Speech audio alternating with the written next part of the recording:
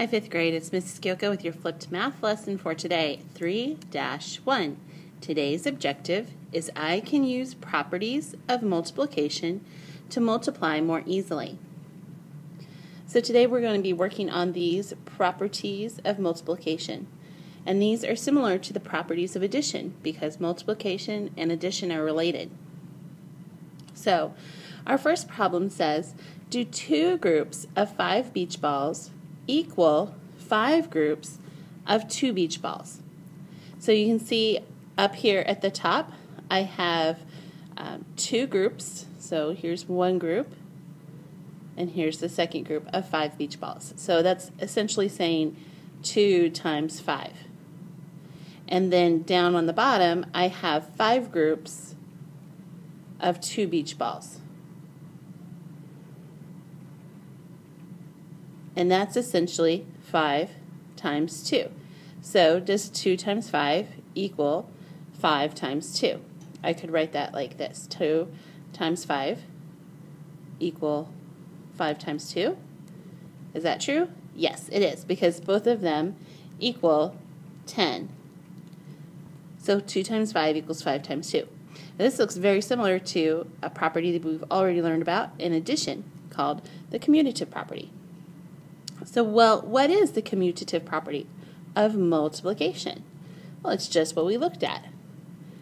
The commutative property of multiplication is the order of factors can be changed, but the product stays the same. So this is really important. So this is something you should be writing down. I would pause the video to write out what the commutative property of multiplication is. Today we're going to be learning about 4 different properties, and you'll need to know the difference between all 4 different properties, be able to identify them, and be able to explain what they mean.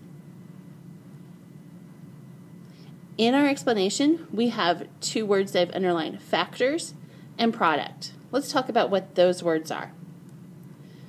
A factor is the numbers that are multiplied together. So in this example, 5 times 9 equals 45. The factors are 5 or 9. If I was talking about the number 45 and I was thinking, what are all the factors of 45? That means what are the numbers I could multiply together to get to 45? So I could multiply 1 times 45, or I could multiply 3 times 15, or I could multiply 5 times 9. So all of these are factors of the number 45. A product is the answer to a multiplication problem. In my problem, 5 times 9 equals 45. The product is 45. So you need to know the difference between what a factor is and what a product is. The factors are the numbers that you multiply together, and then a product is the answer to a multiplication problem. These are 2 vocabulary words that you should be writing down inside of your notebook. Okay, so we have 3 times 7 equals 21. 7 times 3 equals 21. Which property was that again? If you said commutative property, you are correct. Which are the factors? The factors are the 3 and the 7. Which is the product? The product is 21. Let's talk about the associative property of multiplication. With the associative property of multiplication, you can change the grouping of factors and the product will stay the same. Let's look at an example. I have 2 times 5 times 3, or 2 times 5 times 3, and you can see that I've changed the grouping. So here I have 2 times 5, which equals 10, times 3 will equal 30. On this problem, on the problem below, I have 2 times 5 times 3, which equals 15, and 2 times 15 equals 30. So I could rewrite this problem to say 2 times 5 grouped together times 3 equals 2 times 5 times 3 grouped together. They're equal. That's the associative property. I can group different numbers together. It doesn't matter. They'll still equal the same answer. So here's an example of the two different properties we've learned about. The one on the top says 24 times 32 equals 32 times 24. Which property is that? If you said the commutative property, you are correct. Below we have 5 times the grouping 40 times 9 equals the grouping 5 times 40 times 9. Which property is that? If you said it is the associative property, you are correct. Let's learn about another property. This is called the identity property of multiplication.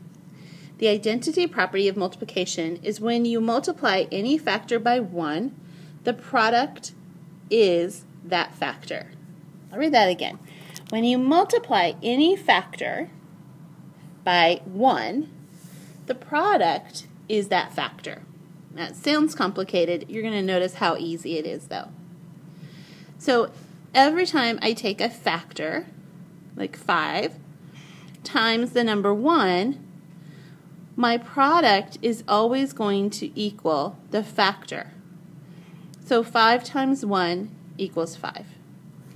25 times 1 equals 25. Whatever that first factor was, or the factor that's not 1, it will always equal the answer, or the product. 1 times 109 is 109. Whatever factor is not 1 will be the answer. So that one should feel pretty simple. Anything times 1 is that same number. The zero property of multiplication is when you multiply any factor by 0, the product is 0. Okay, so it's kind of the opposite of the identity property. For example, 17 times 0 will equal 0. 100 times 0 equals 0. And 0 times 29 equals 0. It doesn't matter what number you multiply times 0, your answer is always going to equal 0. It could even be a decimal. So 1/1000th times 0 will still equal 0. So which property is it? You have 4 properties to choose from: commutative property, associative property, identity property, and zero property. You need to figure out which property it is. Number 1, write down the problem. 65 times 1 equals 65, and write down which property it is.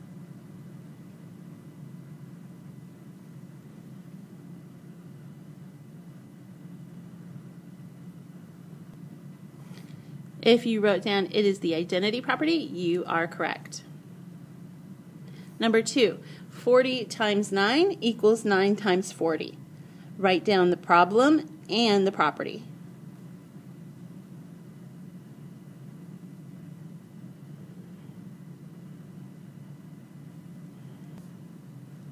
If you wrote down it is the commutative property, you are correct. Number 3, 33 times 0 equals 0.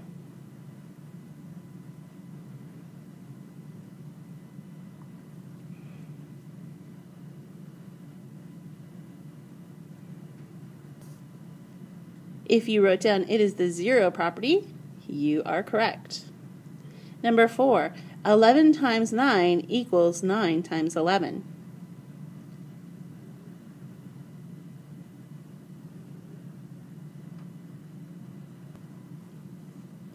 If you wrote down the commutative property, you are correct. Number 5, the grouping 6 times 20 times 5 equals 6 times the grouping 20 times 5.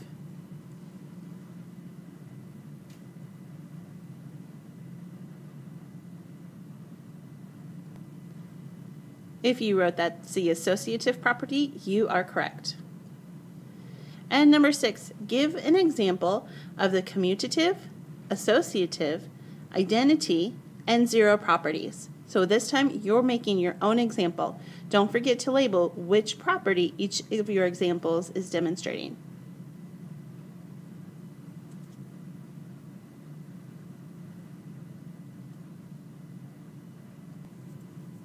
Here are some examples of each of the properties. So your commutative property could be something like 2 times 3 equals 3 times 2. Probably use different numbers. In fact, you should have different numbers. If I notice on your paper that you have the exact same examples as me, that tells me you didn't do the work. So make sure your examples are different than mine. For the associative property, you should have a grouping times a number or another factor equals that factor times another grouping. So, for example, 3 times 5 is the grouping, times 7 equals 3 times the grouping, 5 times 7. So you'll notice the numbers are in the same order, 3, 5, 7. And then they're in the same order here, 3, 5, and 7. For the identity property, you should have a factor times 1, and that equals the same number. That's the identity property. And then for the zero property, you should have a factor times 0 equal 0. We are finished for today. Thanks. Don't forget to make sure to bring your homework tomorrow or the next day you're at school and show me that you have it finished. Bye.